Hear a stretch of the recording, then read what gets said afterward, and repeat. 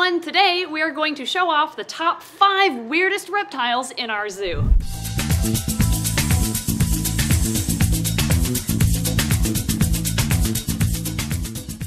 We have 75 different exhibits here at Snake Discovery, and some animals are definitely weirder than others. So today we are going to share with you, again, the top 5 weirdest animals we have here in the zoo, starting with the 5th weirdest in our opinion, and ending with truly the weirdest animal we have at Snake Discovery. The first one is right over here. Number 5 on today's list is the brown kukri snake. I actually need a hook for this one because of how unique this species is. Ours is a red phase, which is why she's a bit redder than they usually appear in the wild, but the brown kukri snake is native to southern Asia, where they live in like mountainous forests, and they stay relatively small in size. They only get to about 3 feet long as adults. This is a fully grown adult. She's about 2.5 feet long, so a relatively small snake. The kukri snake's diet includes frogs and lizards, but they especially like eggs. And the reason why this snake is number 5 on our weirdest reptiles list, and the reason why I have to use a hook, is because of their teeth. In addition to the small, like, fang-shaped teeth that all snakes have, the kukri snake also has a pair of enlarged teeth in the back of its mouth, and they're shaped like kukri knives. This is, of course, why they're called the kukri snake, and those teeth help them slice open eggs, whether bird or reptile, so that they can eat the tasty insides. Their teeth are also used for self-defensive measures. If they are being attacked by a predator, they can simply whip their head to the side and slice open that predator, and that's why I'm using a hook, because she knows she has big, sharp teeth in the back of her mouth, and she will use them if she has the chance. We've seen some really gnarly bites or slashes from a kukri snake, and we don't want to go to the hospital tonight. No, because of their teeth and, you know, the fact that they have a really small head and really no neck, there's not a good way to safely restrain these guys or hold them around their head like you can with other snakes to restrain them, because they just slip out of it or they twist their head and they can still reach you with those back teeth. The kukris, however, are not venomous. They just cause a lot of like mechanical or physical damage with their bites, but they are not venomous, which is weird because this snake, as far as I'm aware, is the only species that has enlarged back teeth that is not mildly venomous. Hognose snakes have enlarged back teeth. They're mildly venomous. Other snakes, like Barron's racers, have enlarged back teeth. They're mildly venomous. False water cobras. False water cobras, yeah, there's a bunch of different species out there, but the kukri is not venomous at all. So scientists actually wonder if this is an evolutionary link that shows us they are on their way to becoming venomous. So because of their strange tooth shape and size, the kukri snake is number 5 on our weirdest snakes at Snake Discovery. They're pretty weird, but we've got weirder. Number 4 on our list is the shield-tailed agama. These guys are stupid cute. They are the most adorable little agamas out there in my opinion. They only grow to about 3 to 4 inches long. They live in Africa in very dry, almost desert-like conditions, and they are primarily insectivores, but they do occasionally eat some vegetation from time to time too. As babies, by the way, they're only half an inch long. They are so tiny. Oh my goodness, and how big is she, would you say? This little girl is about 2.5 inches long, I would say. We have her and a male, and the male over here is fully grown at about 3.5 inches long. Yeah, they are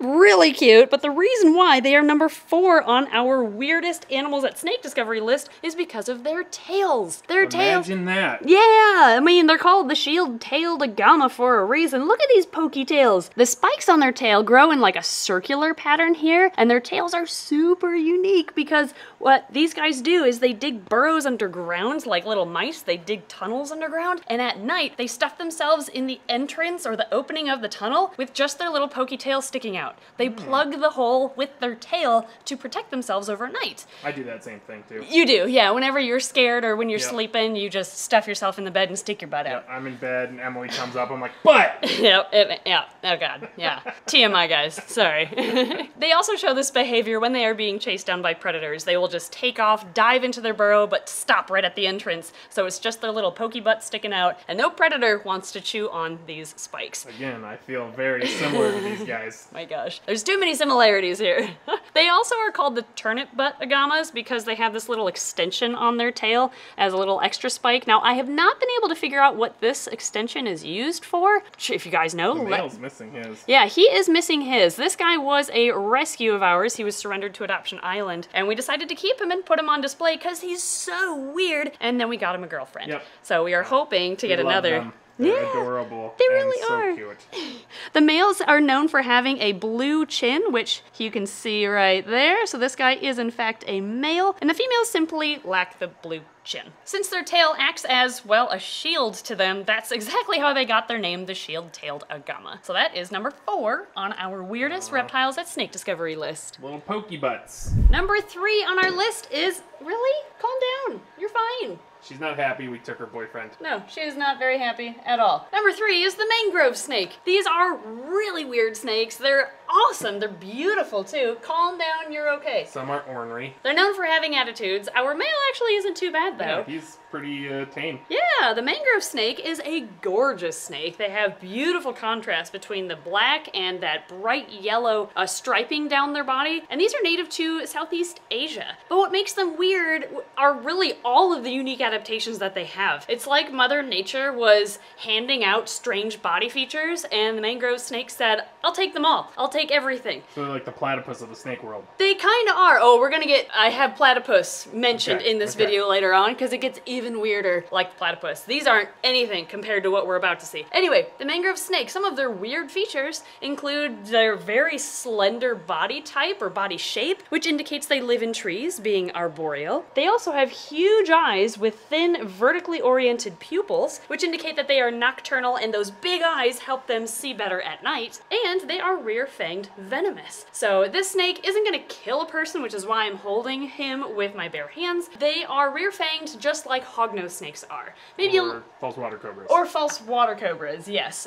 So basically what that means is the back teeth in their mouth are enlarged, similar to the kukri snakes. However, a mangrove snake's teeth have a groove that run down the back of them, and this goes for other rear-fang venomous species too, and they contain what is called a Duvernoy's gland. And that gland secretes or creates a special toxic saliva, and it's located right behind their eyes. It actually has a duct that connects to their back enlarged teeth, and basically it releases their toxic saliva, which then runs down the groove of those back teeth and gets chewed into their prey. It doesn't inject venom like a true fang on, say, a cobra or a rattlesnake does. Instead, the saliva or venom just slides down the groove of that tooth. And again, this is very similar to hognose snakes and false water cobras. But the mangrove snake has a unique saliva that seems to be specifically designed to immobilize birds, which makes sense. They live in trees. Their primary diet is going to be birds, but scientists have noticed that these will also eat other reptiles and they'll sometimes eat rodents. But when they test the mangrove snake's saliva and how it immobilizes various different animals, it's not nearly effective on rodents or reptiles as it is on birds specifically. So these have special saliva that is made for eating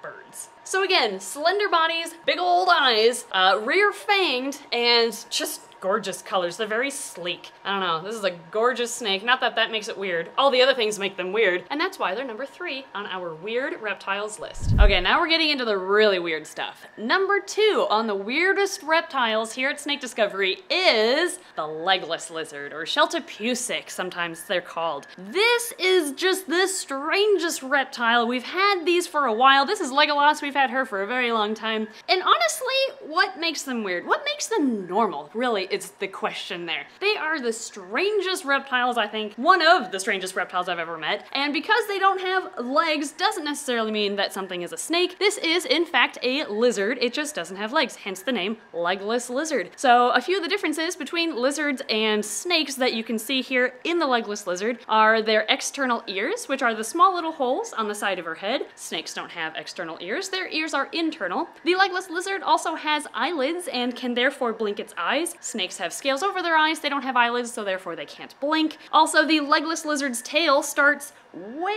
up here, which means their rib bones actually stop here. This is the cloaca, or the convenient all-in-one hole that reptiles have. But if this was a snake, the cloaca would be all the way down here-ish, give or take. But since it's all the way up here, that's a sign of a lizard. And also, externally, if you look at the legless lizard's tongue, they have a fleshy tongue rather than a thin forked tongue like snakes do. And finally, look at her belly. Snakes have long belly scutes that go all the way across their belly, all the way down their bodies, and lizards, on the other hand, have the same shape of scales on their backs as they do on the belly. So her scales here continue all the way around. So again, that's another sign of her being a lizard and not a snake. Now, internally, there are some differences as well. If you feel your jawbone, our jawbones are all one piece, right? They go all the way across as just one solid bone. A snake's jawbone is split in the middle, and that way they can spread each side apart and wrap it around their prey. Lizards, on the other hand, don't have a split jaw. A lizard's jaw is similar to ours in that it's just one piece. Legless lizards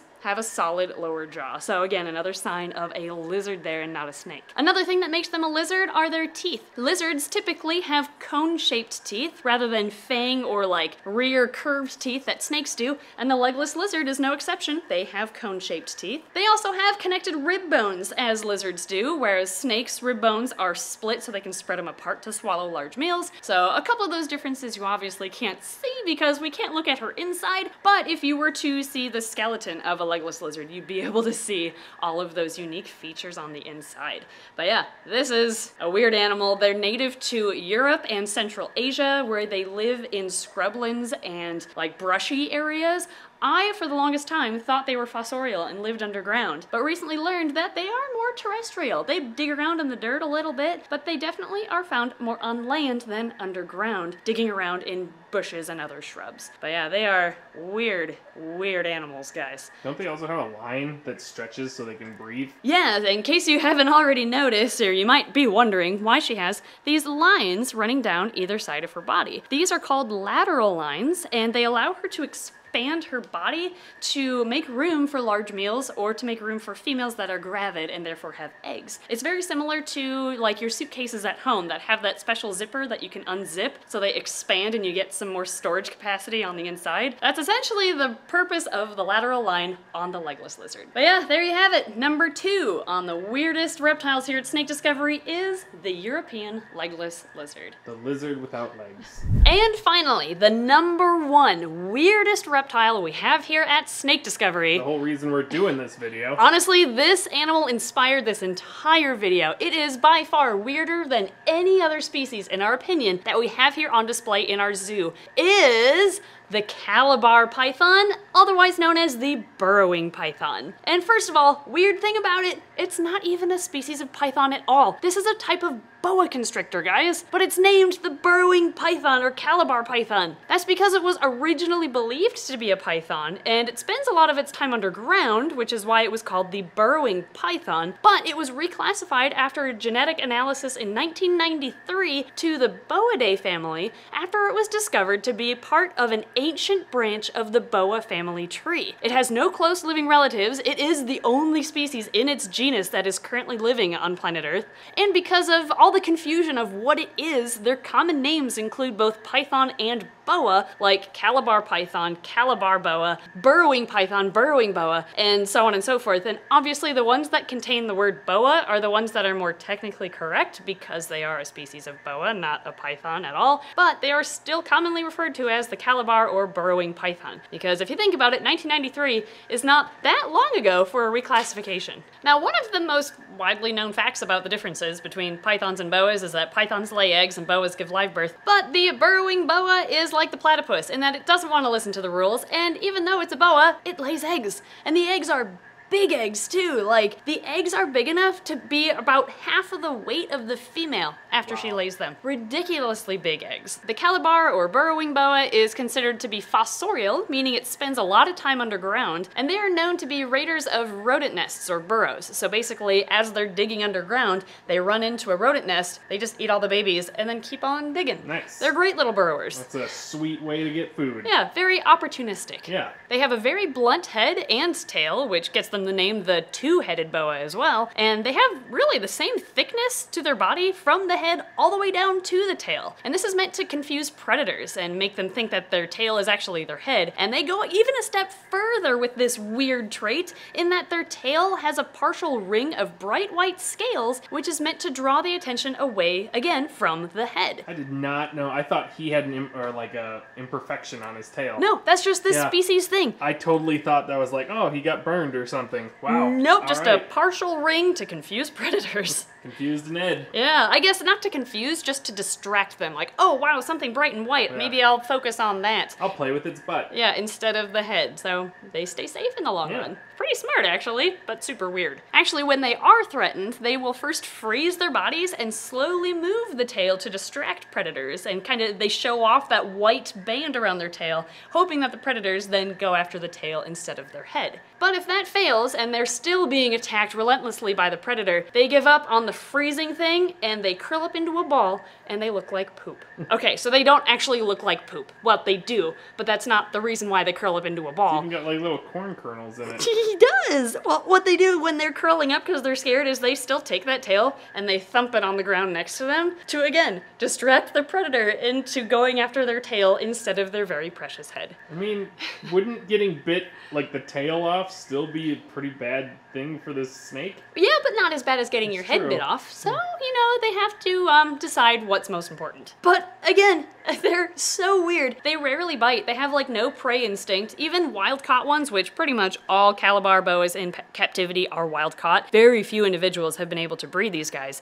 They're all this friendly. Like, you pick them up from the wild. Not that I've done it, but I've seen people do it. You pick them up, and they're this nice. They just curl up into a ball. Curl up into a ball. They don't care. Yeah, he's got his head, little head poking out. Yep. Which if so they... that is his head. That is his head, not his tail. Yep, you can see the little eyeball right in the middle of the screen there. Such a derpy look to him, too. When they are threatened, they have their head tucked in the middle of their body to protect it, of course. Makes so sense. He's actually, even though he's curled out, he's not feeling threatened right now because he's not thumping his tail on anything and his head is out in the open. Yeah. So this guy was recently surrendered to our adoption island program, and we're like, what a weird snake. The Calabar python, which is not even a python in the first place. Yeah. And they're a boa, and they lay eggs, and they look like poop, and they thump their tail, and they have a ring. They're really weird guys. So we are going to be very excitedly adding this guy to our zoo once he's taken enough meals for us, and we're comfortable putting him on display so that you can all see him in person, the poop python. You also might need to Poop come for boa. a tour to see him, because he's probably going to bury himself.